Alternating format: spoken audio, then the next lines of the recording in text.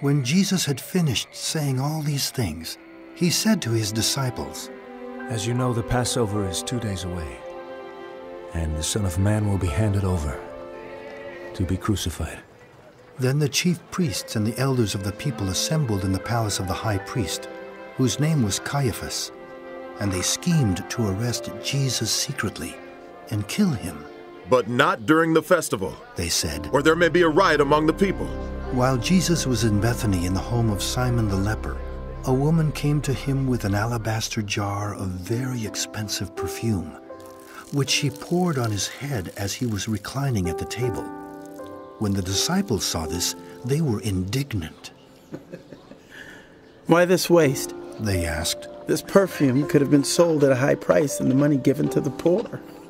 Aware of this, Jesus said to them, "Why are you bothering this woman? She has done a beautiful thing to me.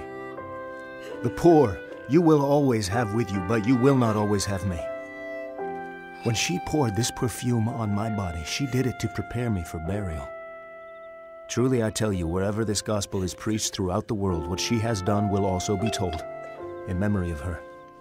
Then one of the 12, the one called Judas Iscariot, went to the chief priests and asked, "What are you willing to give me if I deliver him over to you?" So they counted out for him 30 pieces of silver. From then on, Judas watched for an opportunity to hand him over. On the first day of the festival of unleavened bread, the disciples came to Jesus and asked, "Where do you want us to make preparations for you to eat the Passover?" He replied, "Go into the city to a certain man and tell him, 'The teacher says, my appointed time is near. I'm going to celebrate the Passover with my disciples at your house.'" So the disciples did as Jesus had directed them and prepared the Passover. When evening came, Jesus was reclining at the table with the 12, and while they were eating, he said, "Truly I tell you, one of you will betray me."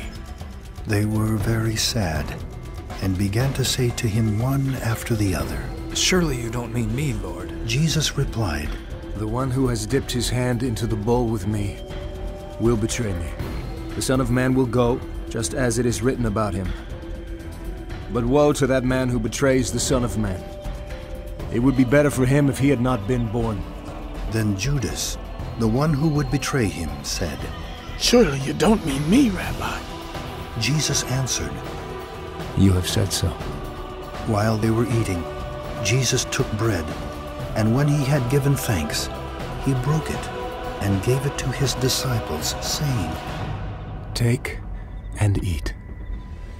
This is my body."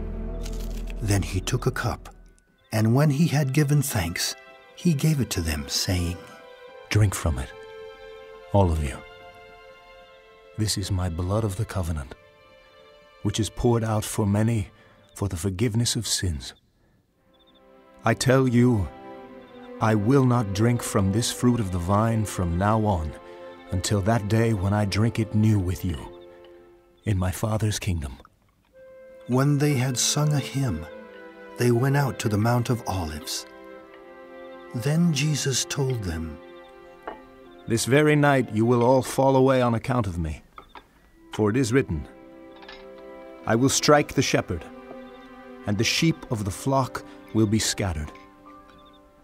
But after I have risen, I will go ahead of you into Galilee." Peter replied, "Even if all fall away on account of you, I never will."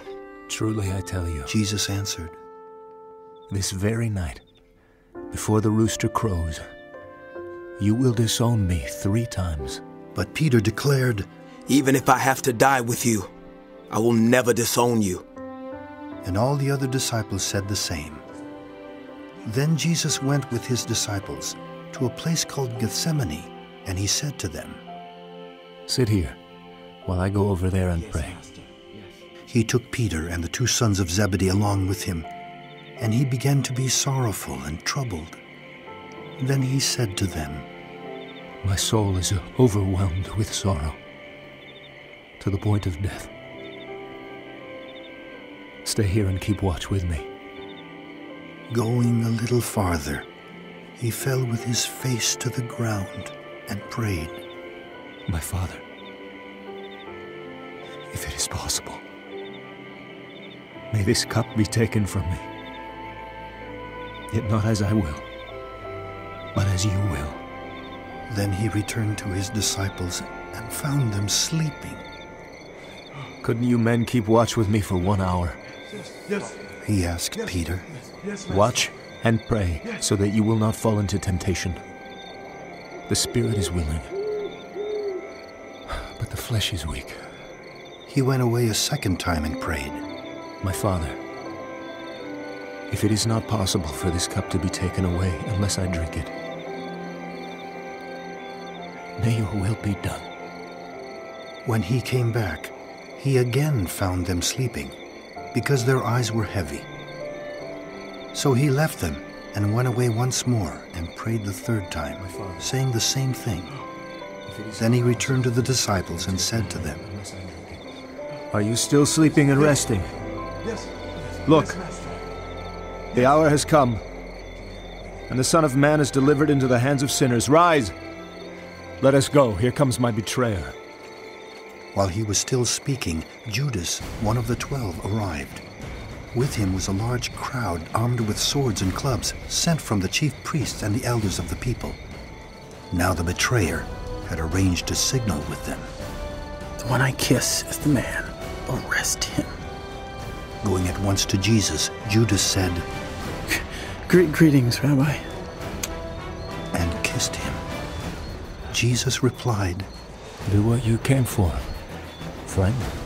Then the men stepped forward, seized Jesus and arrested him.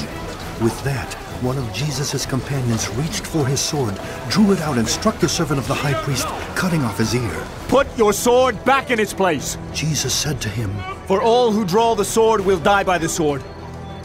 Do you think I cannot call on my Father, and he will at once put at my disposal more than 12 legions of angels? But how then would the scriptures be fulfilled that say it must happen in this way? In that hour, Jesus said to the crowd, Am I leading a rebellion, that you have come out with swords and clubs to capture me?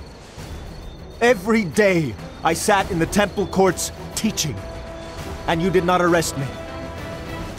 But this has all taken place that the writings of the prophets might be fulfilled. Then all the disciples deserted him and fled. Those who had arrested Jesus took him to Caiaphas, the high priest, where the teachers of the law and the elders had assembled. But Peter followed him at a distance, right up to the courtyard of the high priest. He entered and sat down with the guards to see the outcome. The chief priests and the whole Sanhedrin were looking for false evidence against Jesus, so that they could put him to death. But they did not find any, though many false witnesses came forward. Finally, 2 came forward and declared, This fellow said, I am able to destroy the temple of God and rebuild it in 3 days. Then the high priest stood up and said to Jesus, Are you not going to answer? What is this testimony that these men are bringing against you? But Jesus remained silent. The high priest said to him, I charge you under oath by the living God. Tell us if you are the Messiah, the Son of God. You have said so. Jesus replied, But I say to all of you, from now on, you will see the Son of Man sitting at the right hand of the Mighty One, and coming on the clouds of heaven. Then the high priest tore his clothes and said, He has spoken blasphemy. Why do we need any more witnesses? Look, now you've heard the blasphemy. What do you think? He is worthy of death. They answered. Then they spit in his face and struck him with their fists. Others slapped him and said, Prophesy to us, Messiah. Who hit you? Now Peter was sitting out in the courtyard, and a servant girl came to him. You also were with Jesus of Galilee, She said, but he denied it before them all. I don't know what you're talking about, He said. Then he went out to the gateway, where another servant girl saw him and said to the people there, This fellow was with Jesus of Nazareth. He denied it again with an oath. I don't know the man. After a little while, those standing there went up to Peter and said, Surely you were one of them. Your accent gives you away. Then he began to call down curses, and he swore to them. I don't know the man. Immediately a rooster crowed. Then Peter remembered. the word Jesus had spoken. Before the rooster crows, you will disown me 3 times. And he went outside and wept bitterly.